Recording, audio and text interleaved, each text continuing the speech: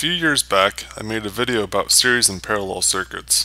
I'm not entirely happy with it, so I decided to revamp it. So we have a circuit with a 10 voltage source connected to a resistor by itself and two resistors in parallel. We need to find the voltage of each resistor and current of each resistor. Now if you're watching this video, you should know how parallel circuits and series circuits work. If you don't know, I would recommend viewing my videos on series circuits and parallel circuits. The first step of this problem is to condense the circuit into resistance totals. To do this, we will start by condensing the two resistors in parallel.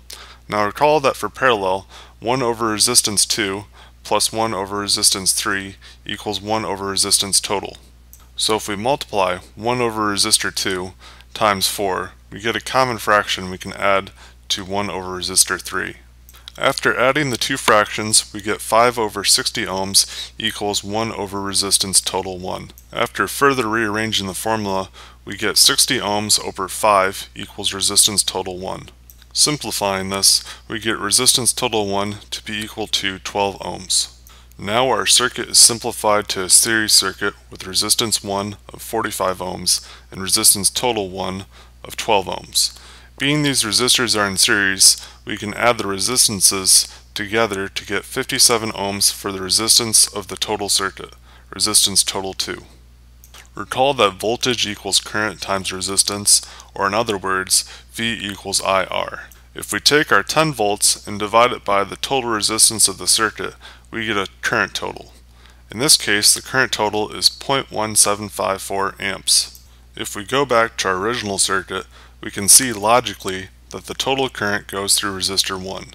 So if we multiply resistor 1 times the total current, we get the voltage of resistor 1. In this case, it equals 7.893 volts.